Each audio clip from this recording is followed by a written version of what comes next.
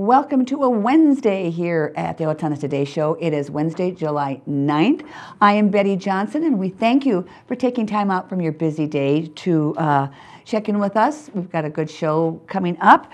We do know that a lot of you do catch us on Charter Channel 8, and we thank you for that, because we can be seen throughout the day, 6 days a week. It's a good opportunity to catch us there. Or if you prefer, we can be found on YouTube.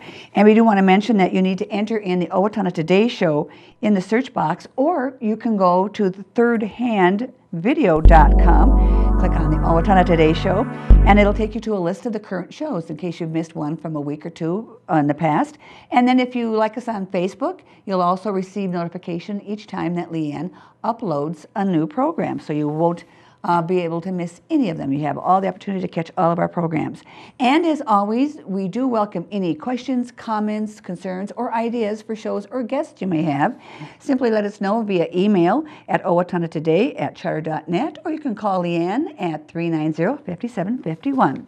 We're going to be talking today with Darren Reed of the Safe and Drug-Free Coalition.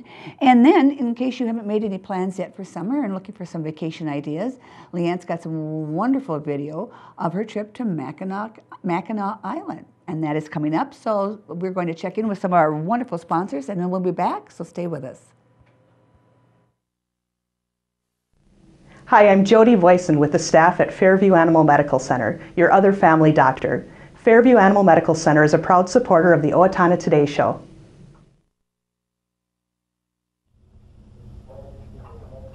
When using a fire extinguisher, we suggest using the pass system.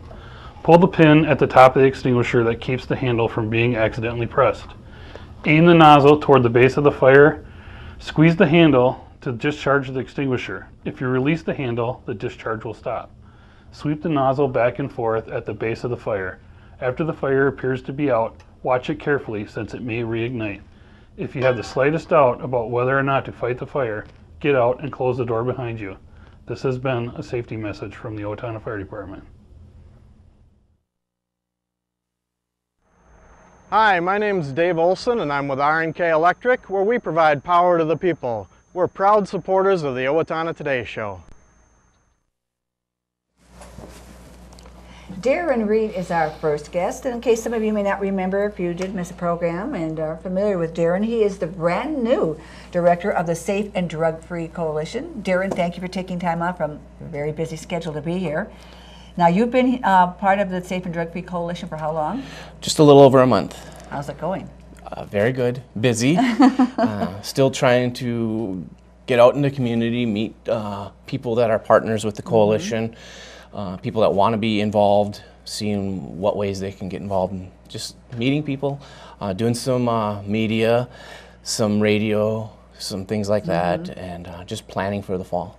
Yeah, you have to, I mean, it's been a successful program so far, and you have to let people know it's going to continue on in Owatonna, because it is necessary. It is needed. Now, one of the things that is very important, the legislature just passed medical marijuana, which shocked the daylights out of me. And so what are the concerns with that? I mean, a lot of people, probably are cheering, a lot of people are going, oh dear, not good. Yeah, and we have some definite concerns with that as well.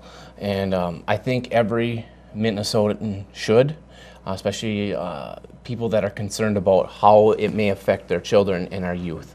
How will it? Well, that's going to be something that we'll have to wait to see, or hopefully we can prevent. And I'll give you some examples. First of all, May 29th, Minnesota became the 22nd state in the country to legalize medicinal marijuana. I didn't realize it's that many. Yeah, it's almost half the states in the country. However, to applaud our legislators, Minnesota is one of the most restrictive states for medicinal marijuana. And by that I mean, it's not, in some states where medicinal marijuana is legal, what it means is if you have a doctor signs off on this and says you need it, you get a medicinal marijuana card or some type of identification, and then you can smoke it. You can have marijuana on your possession and you can use it as you see fit. Where do they get it? I mean, there's dispensaries. There's like they pretend like they're pharmacies. They're really not. It's kind of they're called dispensaries. So they go in there, they purchase it, they have to show their ID. It's all controlled, so they enter into a computer and they register it, make sure everything's there, and then they get their marijuana and they can smoke it and do what they want. But IDs, just like any other IDs, can be probably faked? I imagine, or shared. And so in Minnesota, it's not that way. Right now in Minnesota, first of all, it will not take effect until July 1st of 2015, so about a year. Okay. But next July, anyone that has this medicinal marijuana certified by a doctor would be able to use marijuana in a pill form, and I believe maybe some type of vapor available. And another way that Minnesota right now is a restrictive medicinal marijuana state, which we're happy about, is there's only certain ailments that qualify you to have this medicinal marijuana. So in some states, you could essentially walk into your doctor and say, my knees hurt really bad, I need something for the pain, and here's your card. And so therefore, anyone can go. Medicinal marijuana is meant to be for the people that have severe pain, is what the proponents of it push. What about epilepsy? I've been hearing something That's about part of that it. too. Right now in Minnesota, it's I don't have the list on me, but it's things like HIV, cancer, epilepsy, I believe, or seizures, other debilitating illnesses, terminal illness with less than a year, so these types of things. And it's been proven that marijuana does help with people who have some of those afflictions? I don't know about proven. I think there's a lot of suggestions by the proponents that this is a great way, and I've heard plenty of people say that that has helped them. So I just gave you a list of some things that it's meant for. However, statistics show that the average user is a young white male with no history of terminal illness and a history of drug abuse. So that's the person that's generally using it. And again, Minnesota, they won't be able to smoke it. It's just going to be in pill form as of right now. Well, that would kind of probably lose some of its appeal there, wouldn't it, if it's pill form as compared to smoking? Probably. To a certain degree? But again, the thing that should be of concern to us is the majority of states started out similar to this, and it's just moved forward. The more it is okay, the more people are used to it and comfortable with it, then they add a little bit more to it, and then it becomes to the point where it's medicinal marijuana is smoking of it, and you have your card. And as you mentioned earlier, there is that possibility of card sharing, fake, use of the card. In Colorado, where we've heard now, Colorado and Washington State, it's legal for recreational use. So you don't need a card there. You can just walk in and buy if you're over the age of 21. But the interesting thing is before that, they had the medicinal marijuana where it's smoking.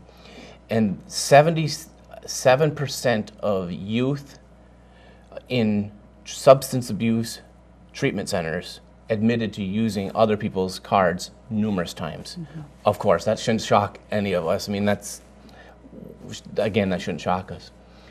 But what concerns me even more is some of these states actually have vending machines on the streets. On the streets. Similar to what we used to have back in the, if you remember back in the 70s and early 80s, the cigarette vending machines. Yes. Which, of course, you cannot police up all the time, so who's saying who's buying it?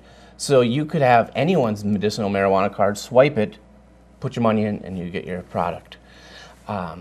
So that is something that could be heading our way. And of course, anytime there's a legalized drug, another thing that scares us, and this is happening right now, is that it lowers the perception of harm. So youth look at this as a medicine, and they hear about this, they assume it's safe. And that means when their friends or their peers show up at a party and have some marijuana to smoke, it's starting to get in their mind that it's a safe drug. And so they think, okay, I can try this, or I can use it because it's safe, because it's a medicine. And so that is what we can start with right now. Our families can do, our parents can do, is talk to our youth, talk to our kids, and help them know the truth. Not what the propaganda or the media or the proponents of marijuana want you to think, but the truth, and that marijuana is still a drug. It's addictive, regardless, and it can be very harmful. What concerns me about people is like alcohol, drinking and driving. Absolutely. Because you're high. You're not going to be in control of everything. Absolutely. And out there driving, And that's scary too, especially if you get it on the streets, especially if it's legalized. Yeah. That's the problem. And stone driving is a legitimate concern. In Colorado, the numbers are startling. I don't have them all, but if you just checked on the internet or search that, you could find out all these numbers, because they're just coming in because they haven't been legalized for too long. But I think the state itself is really shocked at what their numbers are. Their emergency room visits are up 100 and some percent. And see, that's got to count for something when other states start taking a look at, should we legalize it?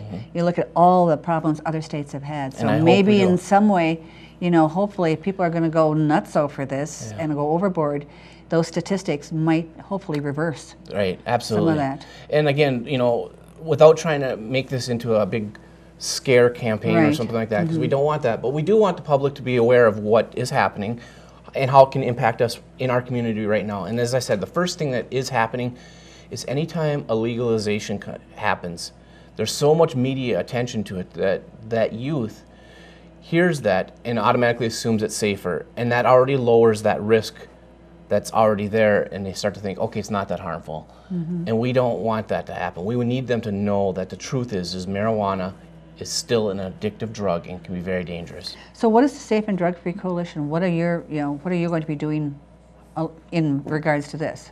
Well, we'll keep doing public information sessions. We'll have some town hall meetings. We will do presentations. We'll continue to work with the schools in the school programs. We have curriculum in the schools where they will do programming to know about being safe and drug-free, and we're going to continue all that. And then if anyone has any concern or questions or wants to know how they can get involved, they can contact us, and we'll be glad to help them either get in touch with their legislator if that's what they want to do, or if they want to just get involved with us as a volunteer, we'd be glad to have them that way too. Yeah. Now you mentioned you don't want to use scare tactics, but sometimes you may need to. Sometimes, I mean, it is a scary thing. It is whatever you feel it is, I guess. But these are the truths. We're not embellishing anything. And it is a drug. You know, they say, I'm not on drugs. I don't do this, and this. What do you do? Marijuana? Well, yeah, that's legal. Right. And that's how people are going to rationalize that. And then it can lead to other things too. So, yeah, it is a scary thing. So, well, Darren, thank you for stopping by today. We know you've got a big job ahead of you. It is, the Safe and Drug-Free Coalition is an important part of our community. And we hope you keep coming back and keeping us updated as to what we as, adults can do. Absolutely. Not only for kids, but, older adults as well. Think, okay, let's see what we can do with it. Absolutely. And so it can be a concern for elderly too as well. So, and next month sometime absolutely, we'll be back. Thank you very much. So we hope that you got some of your questions answered with Darren. And when we come back, we're going to be talking with, but I'm going to be presenting some of the other events that are going on through the month of July in Owatonna. So please stay with us. Hi, my name is Dave Efforts with TPS Insurance. We're here to handle all your insurance needs. We are a very proud supporter of the Owatonna Today Show. I didn't just want another job, I wanted a career, so I expressed myself. I was new to town and I didn't know where to turn for a job, so I decided to express myself. I decided to express myself, and they helped find the right career for me. Express Employment Professionals is in contact with thousands of companies in need of quality employees. Come in now and get the job you deserve. Express yourself today.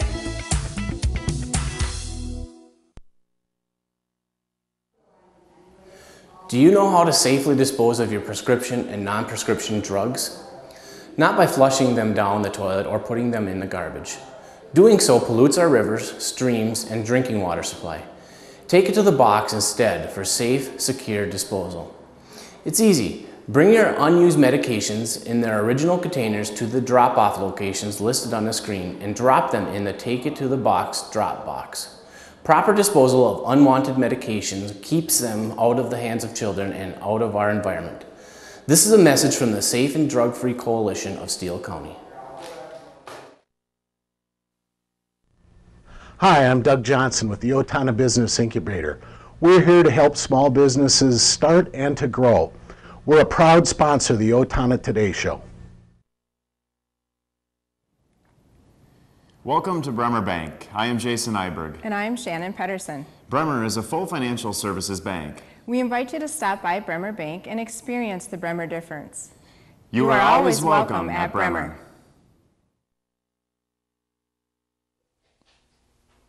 Hello, I'm David Einhaus with the Owatonna Foundation.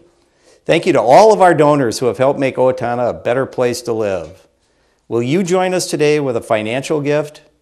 Owatonna Foundation is a proud sponsor of the Owatonna Today Show.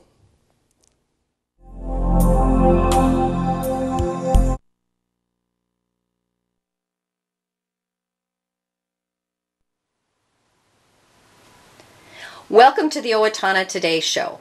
It's summertime, a great time to take a road trip. And as a suggestion, I'm going to take you on a road trip that my husband and I just did a couple of weeks ago to Mackinac Island in Michigan. And we drove across the state of Wisconsin, and we entered Michigan right here at Menominee, drove along in the upper peninsula of Michigan, all the way around here. Very scenic drive. You can see a lot of Lake Michigan. And we ended up in St. Ignace, Michigan. From there, we took the ferry to Mackinac Island. And now I'm going to show you some of the highlights of our trip to Mackinac Island. It's early in the morning here on St. Ignace, Michigan, on beautiful Lake Huron. We're on our way over to Mackinac Island to spend part of the day there. And I'm giving you a look at the slow panoramic view of the harbor. We're taking Starline ferry service over there, and we'll see what there is to see on Mackinac Island. You're looking at the Mackinac Bridge. It stands between the upper peninsula and lower peninsula of Michigan. We'll be riding on that bridge later on. Quite a suspension bridge, isn't it?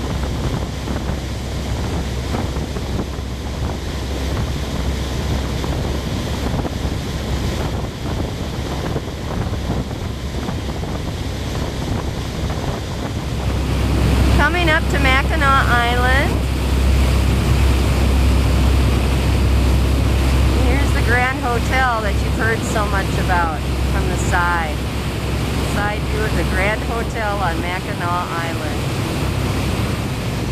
Here's a better shot of the Grand Hotel from Lake Huron.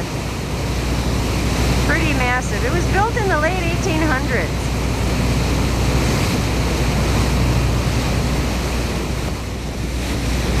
Coming into the pier on Mackinac Island, you can see some of the town. Mackinac Island itself has a little over 400 residents year-round. And on peak summer days, 15,000 tourists come onto the island.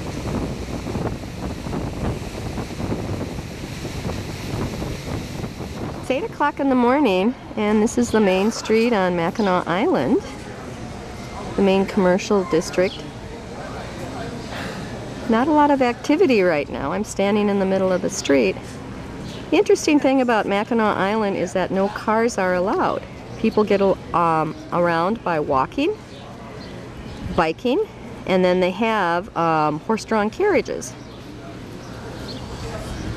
The thing that you really have to watch out for are the bikes. The bikes are everywhere and people are zooming around like crazy. We're on Market Street on Mackinac Island, and the island itself was actually discovered, if you want to say that, by a Jesuit priest in 1670. And then the British in 1781 made it a center of their military and fur trade activity. So there's a tremendous amount of history here on the island, and it's a lot of fun to walk up and down the streets and just look at the architecture, read the signs, and get kind of a feel for the history of this marvelous island. I said earlier, transportation on the island is by foot, by bike, or by horse-drawn carriage. Even the delivery trucks and the work trucks are actually work horses, buggies and work wagons. Here's a cute little carriage. This one is probably from the Grand Hotel. Seats fewer people, has a little Surrey fringe on it. So that's how you get around Mackinac Island. Here's the service wagon for Mackinac Island. This is the porch of the Grand Hotel. The longest porch on Mackinac Island for sure. Goes on forever. This shot gives you a better idea of the whole length of the porch of the Grand Hotel. And the view is spectacular. You turn around and you look over the lake, and then way in the distance is the Mackinac Bridge. We're inside the Grand Hotel here on Mackinac Island.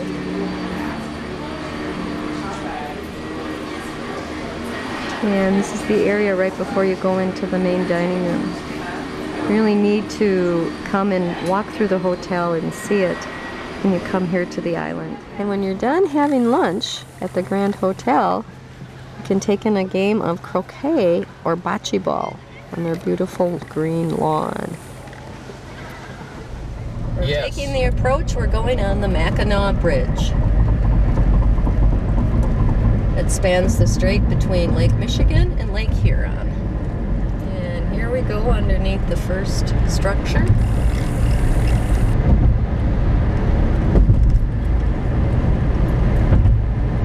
There's Lake, which lake is that? Huron?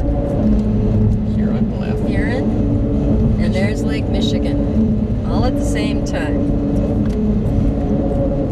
They're doing some work, repair work on the bridge.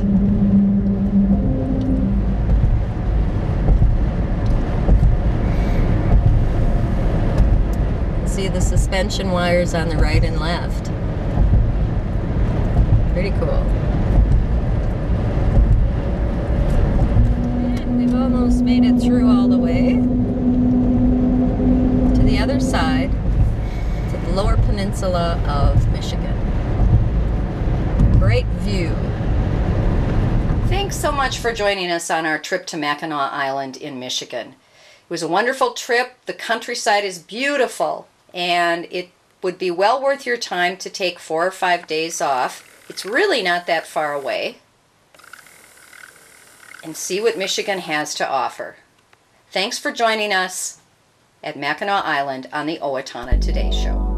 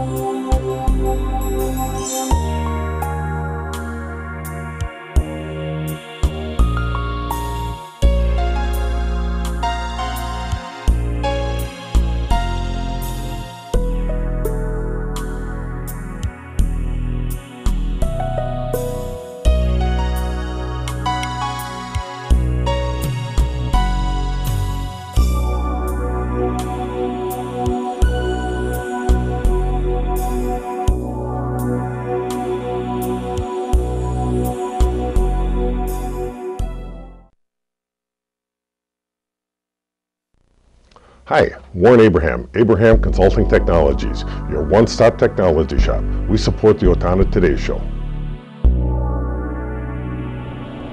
Owatonna Public Utilities, real people, real reliable, real progress. Making life a little easier day after day, taking pride in our community, listening to what you say, a voice you can talk to. We're growing with you in mind in everything we do. Owatonna Public Utilities.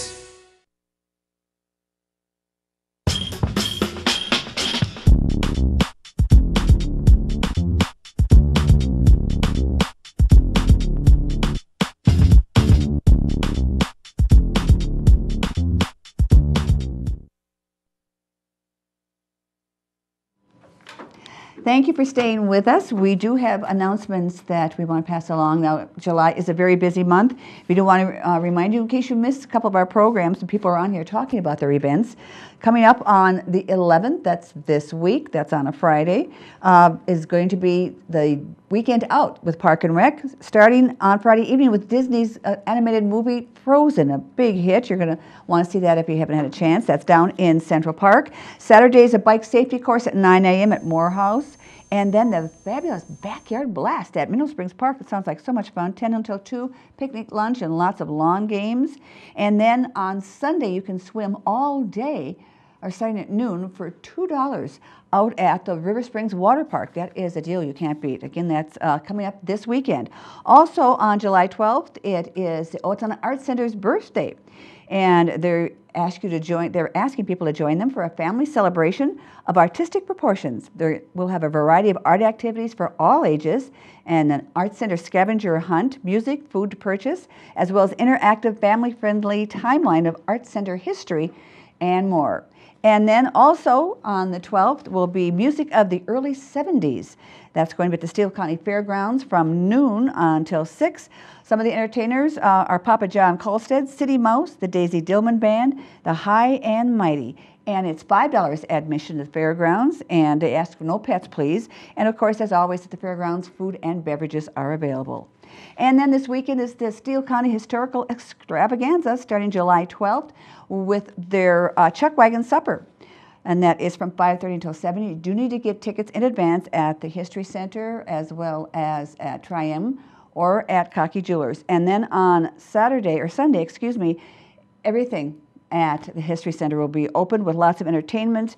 The Cannon West Old Society performers will be there. Vintage baseball, tractor pull. The village is going to be open for you to explore and do lots of things. And that is, again, this weekend. And also, we do want to remind you that coming up is going to be next week at St. Joseph's Church will be the American Red Cross Blood Drive. And we do ask that you get the gift of life. You can contact St. Joseph's Church at 800-733-2767. We thank you for joining us on this Wednesday, and please come back on Friday when we're going to be speaking with Kelly Lynn Meeks. She's going to be at the Art Center doing several classes for dialects, and then Joshua Archer of Express Employment Professionals will be along. That's all on Friday, so we hope to see you then. For Leanne Alt, I'm Betty Johnson. This has been the Wednesday edition of the Owatonna Today Show.